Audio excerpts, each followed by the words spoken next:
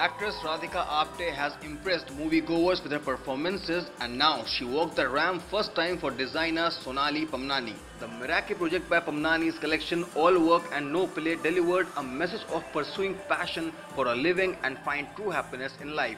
While interacting with media, actress shared the feeling before walking the runway for the first time.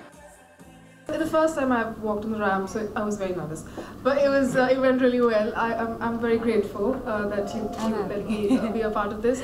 I really love this collection. I personally wear cottons a lot, and I love to wear loose clothes. And I think comfort is my first thing, and fun. It has to be fun. It has to be simple, and I think simple is in fact more difficult. And I'm not a flashy person at all. Well, Radhika will be next seen with superstar Rajnikant in film Kabali.